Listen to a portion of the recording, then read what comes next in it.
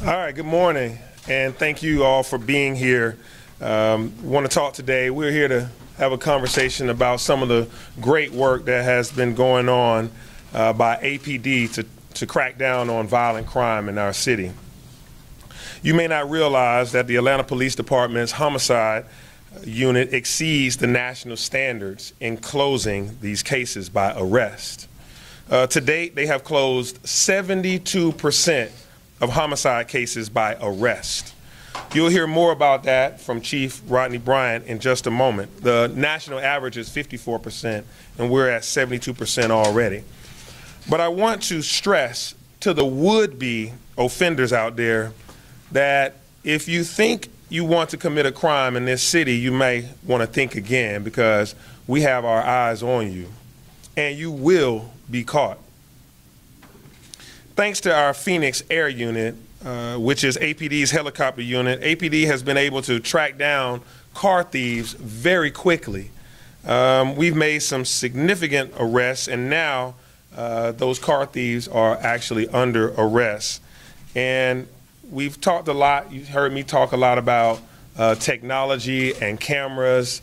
Connect ATL is a system that allows businesses to connect their security cameras to the APD's video integration camera system. So if you are a business in this city, we want to make sure that you continue to look into the Connect ATL plan so that you can connect your video surveillance system to ours. And APD will be able to see a crime in progress in real time. So if you are someone who wants to rob a place, or you're a criminal that wants to do some activity, just know that these businesses and APD have their eyes on you. Now, we know that many of the criminals that APD encounters are actually repeat offenders, and you're going to hear a lot about that today.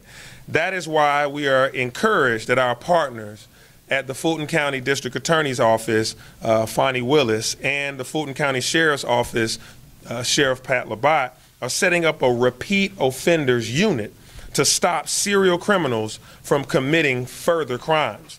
We also know that there is a backlog of cases pending that go back even before the pandemic.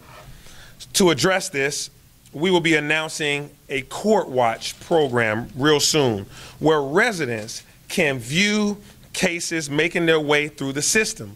This allows them to be able to see the trial, see the cases, but also it allows judges to see that community members and victims care, and they understand that they want to see good sentencing as it relates to violent crime. So stay tuned for much more on that program and others in the weeks to come.